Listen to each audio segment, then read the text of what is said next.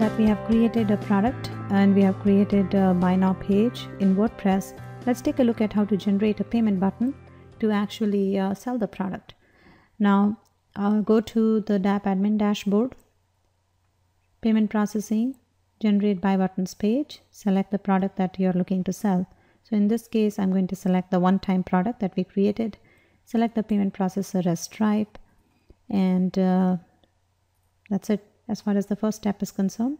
Step number 2 is to choose a button type. We are going to select buy now, a simple buy now button, credit card or checkout with PayPal. You can pick different options. Now let's say we pick allow checkout with credit card only. Now the credit card checkout is going to happen using Stripe. If you also want to offer your users pay using a PayPal option on the buy now page, then both credit card as well as the checkout with PayPal option will show up on the final checkout page, and users can decide how they want to pay. So if you want to allow both, then pick that option, checkout with PayPal or checkout with both credit card and PayPal, one of those options. Landing page. Will there be one-click upsells after this purchase? So DApp will allow one-click upsells using Stripe. So if you want to offer one-click upsells, say yes and set this to the URL of your first upsell page.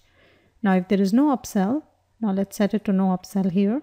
You can set it to point to your final landing page. Please note that after a purchase is complete, DApp is going to automatically log in the user, and so you can redirect the users directly to the downloads page after the purchase is complete. So it's up to you where you want to send them. You can send them to a generic thank you page, or you can send them directly to a downloads page or a members area page. Checkout page in WordPress, we'll just set it to point to the buy now page that we created in WordPress using the DApp shopping cart shortcode. And then make sure that the checkout page uses HTTPS for security, because you are going to be collecting credit card information on that page. So for security, make sure it's HTTPS, otherwise it will not work. And that's it. Now you can say generate the button code, and it'll give you the button code. You can take the button code from here. You can also generate a payment link. It doesn't have to be a button. If you want to do that, then you can just click on generate payment link, and it will give you the payment link that you can put anywhere. You can even send it in an email. Now let's take the button code that we got, and we can put it on the sales page.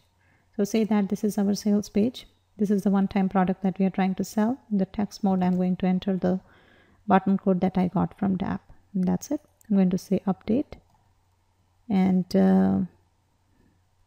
now this button is to sell the one-time product we created, and it is going to take the users to the buy now page, which is a page we created in WordPress, and it will allow the users to complete the purchase.